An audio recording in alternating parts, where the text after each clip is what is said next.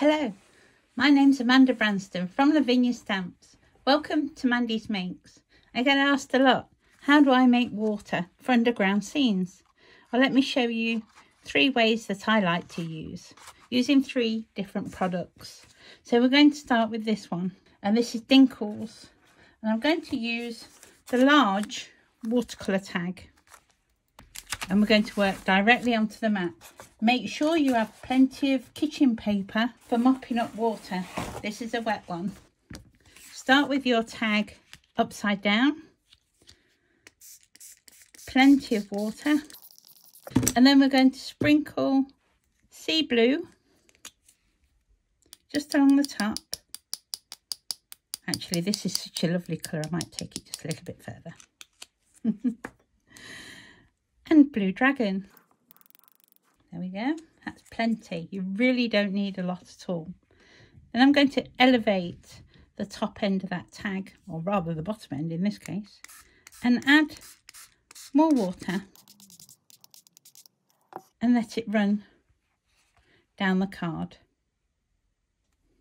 If you get any heavy spots, just add a drop more water. Let it drip, and then we dry. I love that natural look of light in the water. These white spots are great, and then you got real movement. So how did I finish mine off? Here it is. I used the marine kelp, thimbleweed, shoaler fish set with twilight and warm breeze.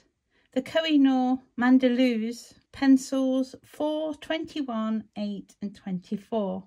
The Kuretake drop of shimmer silver, just to add that little shine to the fish. And of course some holographic glitter. The second is this one. Again, we need another tag.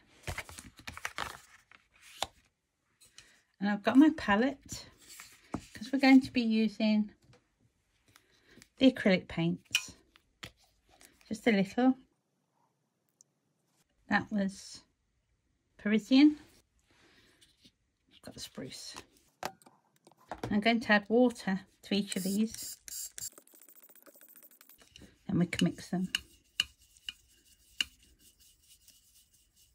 And start with the white toward the top. It's a little bit off white because my paintbrush had already got some paint on it, but that's fine. It's going to be blended, so it's not a problem. A medium colour across the middle, and a beautiful blue across the bottom. Now what we need to do is blend those together.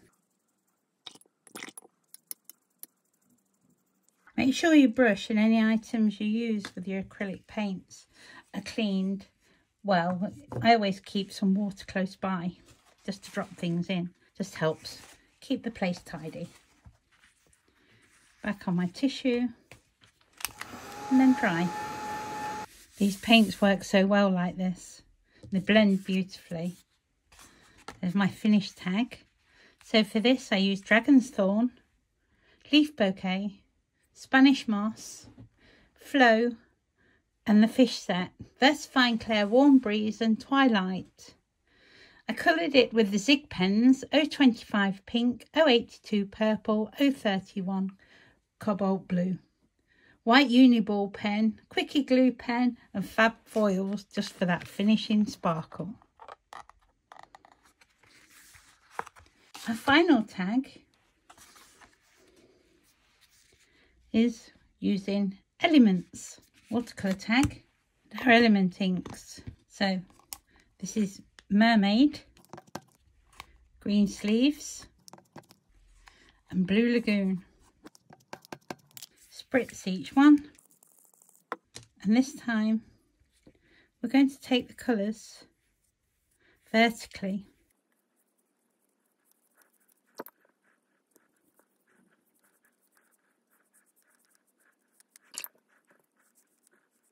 There we go. Really straightforward. Now to top this one off, We're going to use a fan brush. I'm going to slightly dampen it. Whilst it's still damp, dry it off, and then we'll repeat. See if I've got something I can drag through that.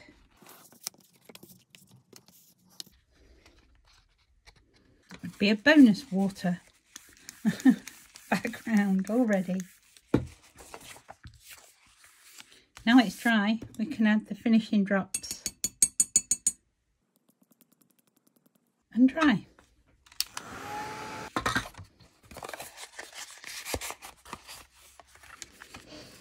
There we go, a nice easy water background. And the finished one, I used sea flower, leaf creeper and sea creatures.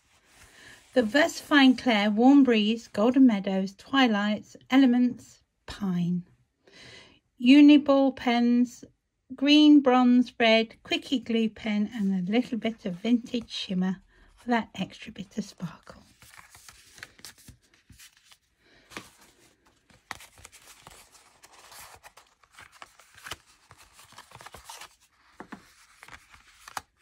I hope you enjoyed that.